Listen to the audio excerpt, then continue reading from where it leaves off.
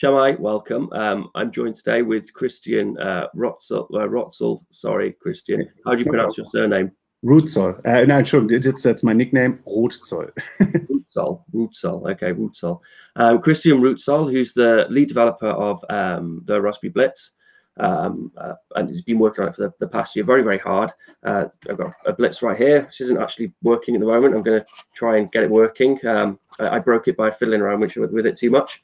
But I'll get it working again. I'll do a tutorial on that. So I thought it'd be a good idea to actually speak to Christian and then just find out some background on where the blitz came from and what he hopes for it for the future. And yeah, so Christian, what is the Blitz project and how did it start? Okay, so first of all, let me show you the hardware again. So what you have out here is you have a Raspberry Pi in a case. So it's a Raspberry Pi 3. You have an LCD on the top, like where you can see some status information and helps you on the setup. And you have a 1 terabyte hard drive. So this is all kind of custom stuff you can order from Amazon. So on the GitHub, or the Raspiblitz GitHub, you have a shopping list that you can just go through, order all the parts, and you have kind of everything you need for your kind of weekend do-it-yourself project. And what you have in the end is a Bitcoin full node that's really running on your hardware, and you have a Lightning node based on LND. And this gives you kind of a basic setup to get started with the Lightning Network in a really kind of self-driven way. Run it from your home, run it from your place. Yeah, I mean, what I'll do actually, if I actually get the GitHub up now, and then I'll quickly show them the because what am I doing?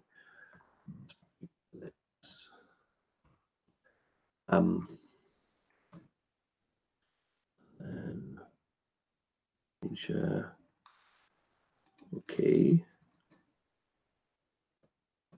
You see my screen? Yeah. Yeah, I see it. Okay. So this is the GitHub here, isn't it? Right. Good. Looks kind of good. Yeah. there's a fully working Blitz. Lovely. And a really nice feature of the Blitz is the having the display, and you can just kind of keep an eye on it and make sure everything's running properly. That is a really nice feature of something I really quite like. Because often when I walk past it, I just have a little peek and check on it. Yeah, and it really helps on the setup process, and it really helps you, and then in the end to maintain your node running, because you can always, because you keep it after you set it up, you have it running at your home, and you just want sometimes to quick check it if it's okay and if the status is okay or something is strange there. Yeah, I mean, there's so much documentation on here as well. I mean, I'll go through this when I do my tutorial, but it really is, very comprehensive. A hell of a lot of work's gone into it. But I have to warn you, this is still the old documentation. It's a little bit behind the actual state of the project, because we're now getting to version 1.0 release, very close. I hope so, to run the last tests now over the weekend. And part now of my time is to rewrite documentation a bit to bring it back to the actual kind of features that are available with release 1.0. Yeah, no, it's quite exciting time, really. It must be very exciting for you, because you've been working on this release, I know, quite hard. Yeah, I know. It was always the aspiration to get it out earlier out of the door, but always sometimes happens. There was something with LND what was not that stable feeling like, or something, or Bitcoin had to be updated because of a bug or something, and then okay, we wait for the next one. Oh, this feature is not working now, we have to wait for this version. So it took some time to get to a level where it feels at least okay to release the 1.0. And of course, all those kind of ideas that people had, that what should be in there, and even from trying it out myself, connecting it to mobile wallets, connecting it to something browser plugins, all these lessons, you think, oh yeah, this should be in there, and it needs to be easy to get the TLS cert and the macaroons, and the easy way to transfer it somewhere. So all this kind of things, the basic things you really need to get started, should be in there. So it took some time to get it all right, but I hopefully think we reached now a level that is a good starting point for such a do-it-yourself and hacking project. Yeah, it's a hell of an achievement, it really is. So as a big project, what are some of the things which you found, because it is a big project now, and like you say, it's had a lot of people contribute to it, which is fantastic. When we were in Leipzig for the Chaos Computer Congress, seeing like all those, you were doing a workshop, and there was about 30 of the things on this table. I think Peter Todd tweeted out, didn't he, Peter? I've never seen so many nodes in one place. Yeah, and it's really the idea. And at the Chaos Communication Congress, we really had this workshop thing where we invited people to build these things together and set it up together. And it was really good experience for me to see how people really progress in this workshop, and where still maybe some little stuffs to tweak and to make it a little bit more easier or a little bit more understandable. And this is also the kind of stuff we will do tomorrow at Mainz in a meetup. So we will test kind of the almost version 1.0, kind of the last test, to sit it together with people, setting it up together. And when I at least get the feeling that that this process is running somewhat okay, so I think we call it a version 1 release. Yeah, no, so it's a very healthy way to kind of approach a project, have those sort of focus group workshops where you can actually get instant feedback from people and visually see how people are struggling. Or, I mean, I honestly, I mean, I've had like 3 of them running over the years and over the past year, and even from the very beginning, I found it very stable, very easy to run and set up. So I'm really looking forward to version 1. I can't wait to see what's yeah. So what's so obviously, you know, it's pretty much a year. So when did you start the project? Oh, I think I have to pin down the exact date, but we started with the first Lightning Hack Day. There was this realization that we need to improve something. So after the first Hack Day, I kind of started to work on the scripts. And for the second Lightning Hack Day we had in Berlin, there was this kind of really first kind of idea of having the Raspiblitz. Okay, yeah. So what would be on the roadmap now going forward to next year? The one big event that happened is that another full node, the Casa Hodl, is now open sourced.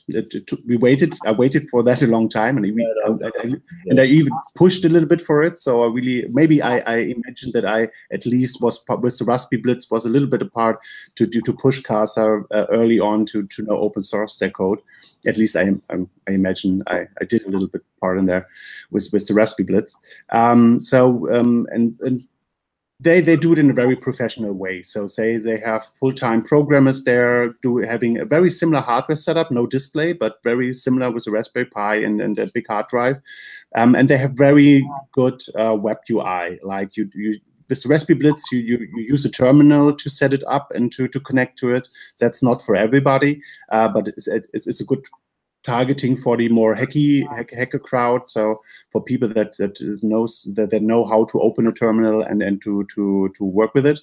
And the Casa already made this what people kind of want, is like having a web UI to make it a little bit more easy to set it up, like you would set up maybe your Alexa or your other home devices you have run at home, to give it a little bit more that consumer experience. And we really have to see how we maybe can combine these projects. And this will take a little bit of time on my side to play with it and to try it out.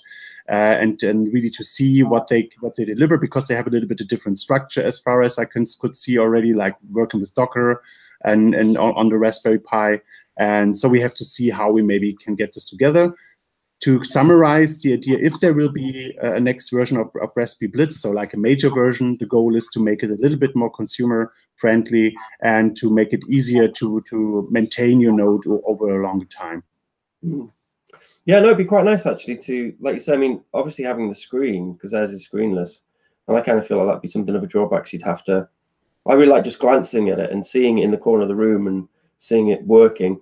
So maybe going for like, I know you've done some experimentation with some e-paper, but maybe a screen which just outputs something every now and then just to reassure you that it's still working, and you can put stuff on like a little e-paper display, and then like you say, like building some sort of web UI would be fantastic. That'd be really good. Yeah, there's already in the version 1.0, there's already the web UI called Ride the Lightning. Yeah, but you have to activate it in the end in the service menu, because it's more for testing it out at the moment. And it gives you already a kind of web interface and to really try all the LND API calls out. I think there's a coverage of about almost 80% of all API calls you have a web UI now, and it's a nice management dashboard that you can really use to get in all the details of what L&D is delivering to you. Where Casa is a little bit more, as far as I was seeing it, a little bit more reduced for just seeing if everything is working and have some basic functionality in there. But they also kind of start to progress there. So we really have to see if we can bring it together. What definitely missing at the moment with the Raspiblitz at the moment is really having the setup process in a web UI. This is with the Raspiblitz, you have the terminal in the beginning, you SSH in. It's a little bit more nice because you have like a little bit like the dialogues you can go through. There's a menu. It's pretty straightforward. Right. So you don't have to remember all the commands. You have to really start with one command. You SSH in, and from there it takes you in a dialogue way through it. But even this SSH thing is something that some people not that keen on and really like to just have it all in the web browser. But I really have to see, I liked that we started with the terminal thing, because this attracted a little bit more the hacky crowd, and these are the people that are now gathered on the GitHub to contribute. And this is the audience I wanted to target with a little bit more with the Raspiblitz, because what you have to keep in mind, it's very early on tech, it's open source, it's for people that at least have some experience or even to work through issues. And if you present it like Casa, you already have these people really just seeing it from a consumer perspective, and they are already totally lost when something is not working correctly. Yeah, that's true. And you've now got this great community of because I've seen some of the contributions on the GitHub, and there's some great people working on it. Mm-hmm. And they've offered us some excellent suggestions as well. So so you've got that community behind the project now, which is great. And it has built momentum as well over the past year. You could see that on the checking on the GitHub, and you could see to begin with it was pretty much just you, wasn't it? And then a few comments popping up, and like now it's getting quite popular. It's great. Yeah, I'm a little bit proud on it. So it's kind of first open source project. I worked on open source project before, even in a little bit more professional way. But this feels like the project that had the most dynamic and most vibrant crowd that is really excited about what is happening there, and is really tightly monitoring what's going on and trying stuff out, reporting back, helping each other on the GitHub issues. I really liked this experience, and I really enjoyed it. So. Thanks for everybody being there if you're watching this. Nice. Some of the things I want to do is I want to try and get because obviously I've been working on these little microcontrollers. Yeah. I want to kind of get these guys, because I use a lot of custodial services. Because I have my Blitz and my node running, but I don't directly interface with it. I find it easy just to use some of that, and for what I'm using it for, I always know that I could switch if I needed to. But I would like to get all my projects kind of running, because they're not all currently running on interfacing, with the Blitz. And they've got some other projects as well. So one of the things you can do with these guys is you can make mesh networks. So I'd quite like to get like a couple of Blitz and then try and get them to talk to each other through kind of a mesh network of ESP32. All right. Okay. Sounds interesting. So really you have missing a little bit now the bigger picture, but but this is exactly why this Raspiblitz project is out there, so that you are very freely can experiment with what we have there, and try to think in this home setup situation, not just running your node on some Amazon infrastructure, and it's a decentralization is happening, and you have full control if you really have it running at your home. And I think this is the vision everybody likes to tinker with, and I hope the Raspiblitz is a good platform for this to do so. But I mean, when you think where we were, a year ago, to see the accessibility now we have, it's so much easier to. I mean, your project's fantastic. You flash an SD card, you get the hardware, and then you just stick it in, and then it just talks you through it. The only thing we have to people warn about is it takes time. It's a kind of over a weekend a project at the moment, because and then you have to download the blockchain at some point and all this stuff. So it's good to have maybe set it up. Then you see it's running, okay, then you can go for a beer or for a good evening with a friend. Then you come back, you check again what's the progress. So you just to keep your hopes not too quickly up. It's not something you do in 1 hour. Maybe in a workshop where everything is prepared for you, and so then maybe. But if you do it at home, like ordering the parts on Amazon, downloading all the stuff, this is a kind of over the weekend project. It's the download of the blockchain, which is the bit which takes time, isn't it? Really. Yeah, it's a lot of stuff. So the downloading thing in the beginning is a great part to wait for. Like some people say the torrent, even if they're good, I think they're good seeded at the moment. The torrent downloading takes some time. Some people waiting even more than a day for it. I hope this gets not too long, but and then there's even after you got the blockchain, it needs to do some catch up, and even this catch up can take some time. Then L&D needs to scan through when you set up the wallet. After that, or the L&D needs to do some scanning on the blockchain. This takes some time, but then sometimes finally you're there. So. No, I mean, it's quite cool when I set up mine. It gives you good feedback. So you at not one point do you sort of look at it and think it's died. This is what I tried, at least on the GitHub. Of course, you find people that run into situations where it a little bit behaves still that way. But this is exactly what I tried over the last weeks, like getting into those little situations and try to at least give some feedback how to process or what's going on there. Yeah, it should be something. Take a little bit of your time. You can make some good readings or watch tutorials while you're doing it. So but then you should be kind of good. It's good to give it a shot over a weekend, and then you look where you are. And if you say, "Oh, come on, this is not working for me," maybe wait a half a year, or you decide to run something like a Casa node that comes a little bit more from the consumer, having it set up ready when you order it. But I mean, one of the other benefits of your project is it's cheap, isn't it? I mean, you just need the Raspberry Pi and these little screens. They're really cheap, aren't they? Yeah, it's cheap, like 20 euros something. Yeah. So, and it's a universal kind of hardware. So even if you decide not to run a Lightning node after that, you have a Raspberry Pi, you have an LCD and a hard drive. You can do everything with it. So it's not that you're investing into something and then after that it's useless. So if you don't decide to proceed. Sort of £80, I guess, pretty much. I think everything with case and cables and SD card and all stuff, you get around 120 euros when you order it on Amazon. Of course, you could try to.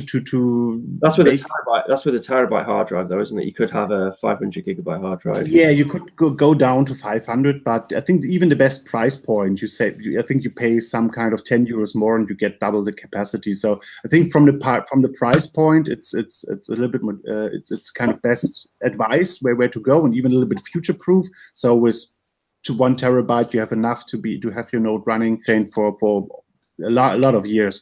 So and of course you can even go up in the price. Like for example, there's another full node project, the Nodl, and they start with an SSD drive and have a Rock, I think the Rock 64 single board computer instead of the Raspberry Pi that is powerful enough to sync the blockchain completely by itself. So if you're a little bit more on that camp that you really want to make sure to verify everything yourself, then you can spend more kind of on it and have more power and all the stuff. But the idea was to get it really to find the cheapest price points where this is possible to do. So yeah. I think it's stability as well as a platform like the Raspberry Pi.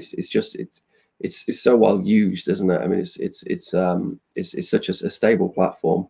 And there's so many resources out there as well so if people want to break out and they want to make things with their Blitz. There's a whole load of resources on how to interact with the GPIOs and all that sort of stuff. Yeah. Whereas what's the name of the board which the Nodl uses? I think the Nodl is running on the Rock 64. I have as far as I remember. The board is fast and it's cool, but the trade-off would be that it's a little bit harder to engage with the hardware, I imagine. Because there's so many resources out there for Pi stuff, isn't there? Yeah, that's exactly the point. Pi is a good starting platform because a lot of people have pre-knowledge on it, and it's very much resources on there on the web, and even a lot of shops providing support stuff for it. So I think it's kind of the best tried out platform, and with the Raspberry Pi 3, I think it reached a level of powerfulness that's enough to really have a full node running, a Lightning and a Bitcoin full node. if you could try even a Raspberry 2 or something, but I would not really advise this. Going below a Raspberry Pi 3 can also maybe run, but they really gets slow. It really gets too slow. I got all the Pis, and the difference between the 2 and 3 is quite substantial. Yeah. And they're really kind of hoping for the Raspberry Pi 4, so that may be then the breakthrough where we really can sync the blockchain really by itself from the beginning. That would be great. So because downloading the blockchain is not the best way to do it. It's more like something improvised, so that it's possible now. But we want in the end, it would be nice to see really something that can sync from itself and doesn't need a prepared blockchain to start with in the beginning. No, I'm sure that'll happen because everything's coming down so much in prices. All these electronics are so much cheaper than they were. Yeah, that's just a matter of time. So we would get there. Yeah, we've got time. So I mean, I've been to it. So how many of the Lightning events have you run? That's like 3 or 4, isn't it? In Berlin, we had it was 3 Lightning Hack Days, and then we had the one in New York, and then we did some small just Lightning meetings on some special topics like mobile wallets or something. So yeah, it was at least some nice set. And then of course there was the Chaos Communication Congress. End of last year, what was not a Lightning hackathon or a Lightning event, but it was the Bitcoin assembly where Lightning was of course a big topic, and to familiarize and let people exchange on it and then try it out. Yeah, so you're quite involved. Obviously, living in Berlin, you're quite involved in the Chaos Communication Club, aren't you? Yeah, in the landscape. I'm not personally from the Chaos Computer Club, so please don't put me to overstate my role there. I'm more like in this Chaos community and visiting the events for a long time and having Bitcoin as one passion topic there. A long time involved in the Bitcoin Assembly organization. So it's more like being from this. I really like this personally. I like this community, and I always like to contribute to that community on such events. Yeah, and then Bitcoin. It's a special topic there because of course there's people with a lot of knowledge, and there comes also a lot of criticism on Bitcoin. That's for sure valid. So because I was there obviously in Leipzig for a few days, I didn't go for the full thing, and I found that when I had conversations with people and they said, oh, you know, I said that I was pretty primarily with you lot, with the Bitcoin lot. You know, some of the criticisms they had for Bitcoin were, you know, they were good. They were good arguments, good criticism. I mean, they're technologists, aren't they? So they kind of know what they're talking about. And yes. But no, I thought as a spectator, because you urged me to go there. I didn't really want to go. But you twisted my arm when you said, and I was like, oh no, I got my boy, I'm not gonna be able to come. You're like, no, bring the boy.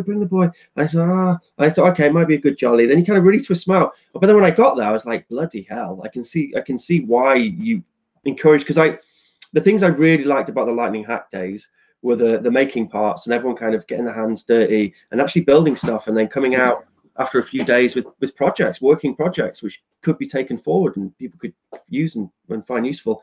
I think you could see that, and then by encouraging me to go to, I mean, it's like that on steroids, and it's just an incredible place. How many thousands of people as well, isn't it? Yeah, it's really growing. I think 50,000 was the numbers. Not exactly sure, but around this size, the last event. Yeah, and it was. There's a space in Leipzig now that is usually used for industrial fairs, like where they we now kind of own this place for the time. So it's like 4 massive aircraft hangars. Yeah. You can imagine a little bit like that. Yeah, from the size of it. Yeah, like greenhouse domey thing in the middle, which is warm, so you can walk around with your t-shirt on, which is quite nice in the middle of winter. Because we spent a day there, and I walked around we got there really early, and we left there really late, and I was like, oh, this is amazing. And then because we were in hall 2, so I was like, oh. And as we were walking out, I was like, oh shit, hall 1. And I thought, okay, this is 2 because there's another hall. And I went over there. It's just as big, and there was even more stuff. It was amazing. Yeah, no, and it's really, this is just for some days we built up this crazy utopian space, and everybody enjoys this. And it is very interesting really to see, because Bitcoin is not kind of, everybody's not there, yeah, Bitcoin. It's more like, I think, especially last year when all this hype was happening commercially and all the price was going up and everybody was talking about Lambos and being a billionaire or whatever, it pissed a lot of people off, because we kind of get annoyed by it, because it was such a get-rich-quick thing in feeling. So for a lot of people that it's not working with the hacker vibe of building some alternative technology and concepts for a sustainable society, and of course the energy question and all the stuff. So there's a lot of stuff that that's still in criticism, as we were discussing. But, and this is something we see, is it's part of this community, even if it's not maybe the center of this community. So yeah, so it's good to be around and to get the exchange with people there, and especially to exchange on the technology side and possibilities. Yeah, I mean, it's like the lightning events when we went to the hack days. I mean, I didn't hear anyone talk about price. You know, it's the thing furthest from people's minds is that they're there for the technology, they're there to build stuff. And I can imagine that it would have given, for someone who's just kind of got a superficial understanding of what Bitcoin is, all the hype which happened last year, I can imagine it pissing them off, actually, because yeah, they're the sorts to get annoyed by something like that, and just justifiably as well. But no, it was wonderful. I mean, and thank you as well for because obviously you're doing great work then as our liaison officer, interacting with the wider hacker community. And Bill, I mean, Germany has a large hacker community, doesn't it? Yeah, it's cultivated over the time. So and it's really, as you were seeing, this events are growing organically. So yeah, this of course digitalization of society drove more and more people into the space. In the beginning, it was really people, like really just a bunch of tech nerds, but now it really starts to grow even to the outsides of digital culture, but of course every time technology focused event. Yeah, I mean, it's just nice because you've obviously got lots of people there in different disciplines. So you've got some guys who are into 3D printing, some people into microcontrollers, some people are into, I don't know, sound stuff and robots, and but obviously the magic happens when you start smashing different like genres and different technologies together. That's when you end up with new innovation, isn't it? When you so it was nice to see those groups of people who probably, like, we as Bitcoiners, I mean, we generally don't interact with, I don't really interact with people who are into robotics very often. And their community, I imagine, is really strong, and so it's good to kind of have that space where you can interact and look at each other's projects and see what people are doing. Yeah, it's inspiration. A lot of people were watching at these little devices running at our table, and even if they're not interested into Bitcoin, they were seeing, oh, it's very nice to put something together like this to run at home now. So, oh, a little display there, Raspberry Pi, a hard drive. Oh yeah, right. Because the idea were running some infrastructure at your home and being kind of autonomous, it's an old idea. So, and people tried this before and doing this with other software. And so it's always nice, even if the people are not interested in Lightning, they see, oh, but it's a nice setup. I can use this maybe for something else. So, and this is absolutely fine and good to have this exchange. Yeah, no, I know. It's a great place for it. When you look on the one of those node maps, you always see that Germany has a lot of nodes. I saw so, yeah. You've seen that? It's incredible. So why do you think that is? Why do you think Germany has like a strong sort of Bitcoin scene? Do you think it is that hacker scene which was there, or? Yeah, it's cultivated over, I think it really started around 1984. So at least also from the time when the first Congress was, it was kind of, you could feel there was something growing there. And yeah, this I don't know exactly why Germany. So it's okay. I don't have a good answer for that, but I think it started in the beginning from really people organizing in an alternative way and having a home to go there, like, or because the Case Communication Club is not kind of a top-down thing. It's really based on a lot of regional parts that have their own exchange groups of experience, and I think this cultivated a lot. And even also building hacker spaces was a movement, I think, that started 10 years or something ago. Yeah, at the Congress, it is very kind of like anarcho-syndicalist, isn't it? You've each got just your own space, and then you build it, and there's no real top-down organization. Although I did get told off because I had my camera and I was filming loads, and then this guy, one of the organizers, came over and he was pretty angry. He was like, "You can't do that here." Yeah. And I was like, "Oh, sorry." And he's like, "No, you've got people in shot. You can't have people in shot." And then I kind of felt like a bit put out. I was like, "Yeah, man, that guy was a dick. Like, I should have been able to film." And then I thought about it for a little while. And I thought, "No, wait there. He's right. I'm wrong." Like this idea that I can just go around just filming people and taking photos of people and just taking away people's privacy without having any consent there, it is wrong. And it was nice and then I looked around, there's no one else with cameras there, and you think this is a really safe space. Like and it's funny because I remember before I went, I was trying to find videos and things on it on YouTube, and I couldn't find anything. That's probably why. There's a nice documentation now called "All Creatures Welcome," and it's from a filmmaking crew that was especially following all the rules, like just film with consent and all this stuff. So, and it put together a good nice impression. So if you want to get a feeling, if you're just wondering what we're talking about and why we so long talking about it, watch this documentation, All Creatures Welcome. It's available online, and it should give you a good idea of what's happening at this event. And the idea of the Lightning Hack Day was also a little bit to bring this can-do and experiment attitude and experience a little bit to the Bitcoin community around Lightning, because we were also a little bit tired of all these conferences as we're just talking about schemes and company presentations, and yeah, we wanted to build stuff again, and yeah, Lightning allows us this now again. So. No, I honestly, truly thought it was fantastic about the hack days, because I went when Honey Badger is obviously a really good one. It's a good conference to go to. When I was there, I was really like, missing the Berlin hack, the Lightning hack days. And at the time, you kind of think, because it's a bit chaotic, because you got some people trying to hack, and then you got some people doing talks and stuff. So you're kind of like, and you feel like maybe everyone should just concentrate on this person who's talking about this really interesting, important thing, and these people all go over here and hack, like do one thing or the other. But actually, I can totally see why he did it. For the hack days, because it really does kind of bring that maker creative spirit into the room, and then it gives people who want to build stuff an opportunity to go off and build stuff, and inspires people to build stuff. I mean, I would say that any good conference worth its salt really nowadays should have kind of a corner where people can be hacking on stuff and building things.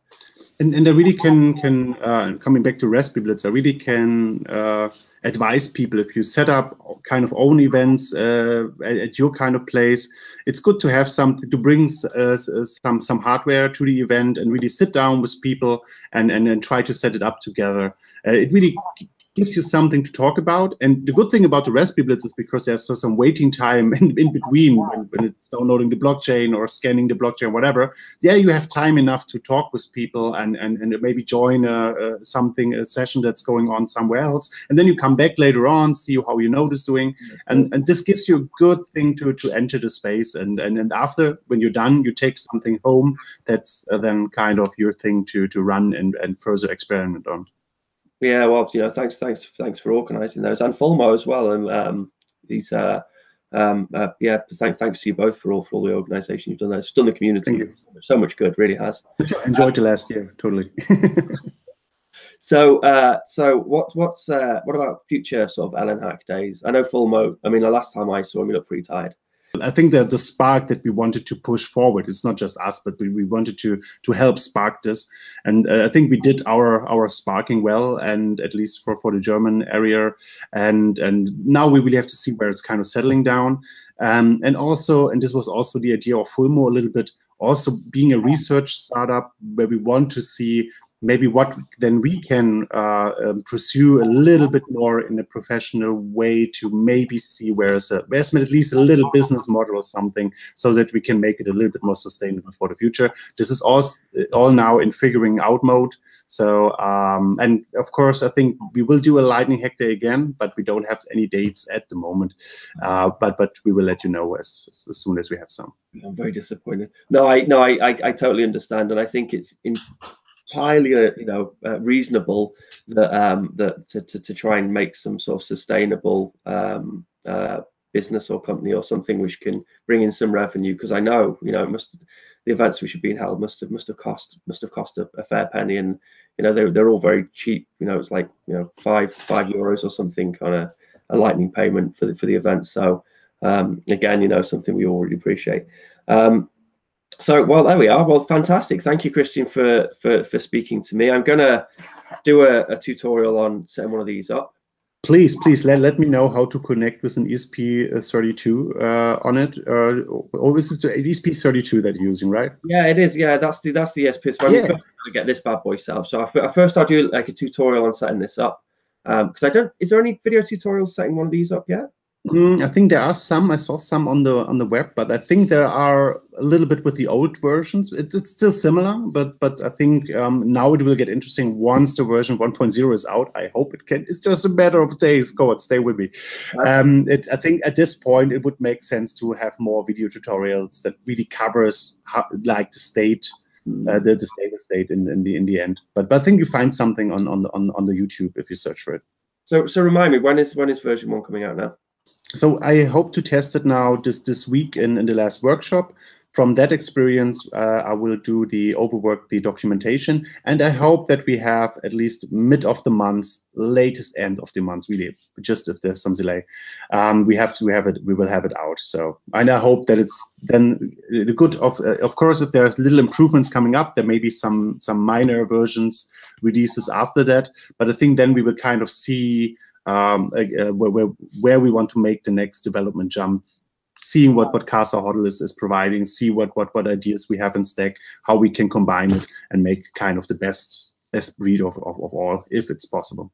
Wow, that's absolutely fantastic. Well, thanks again, Christian, and I'll see you soon. I'll hopefully be over to Berlin, say hello soon. I hope so. I hope to see you back in Germany again. Oh, no, I want to go to there's the camp, isn't there? The summer camp thing. Sure. Yeah, there's from the Chaos Communication Congress. It's always end of the year. Every 4 years there's also a camp. So where mid of the year, about August, where everybody builds up tents and trailers, and we build a whole kind of city out of nowhere. But I have to warn already, the tickets seem to be very, very hard to get because it's kind of limited. It's not growing much from the last year. So it's a little bit more for involved community. I hope you will make it, but I just don't want to say to everybody in the audience or join the camp for the next. Oh no, it was honestly, I mean, just going to Leipzig, it was so hard. We were because it was on one of the not the hack days, one of the meetups, on the lightning meetups in Berlin. And we were all there with our laptops trying to get the tickets in the queue. It was really difficult. Yeah, you really have to be on the spot, on the date to shoot a ticket, to say. Yeah, so the camp will be a little bit also not that easy maybe to just get a ticket. So it's not for the broader Lightning community. You have to feel some kind of connection to the Chaos events already. So you joined in Leipzig, and I think you perfectly fit it in from your mindset. So for sure, I hope to see you back at the camp. So in summer.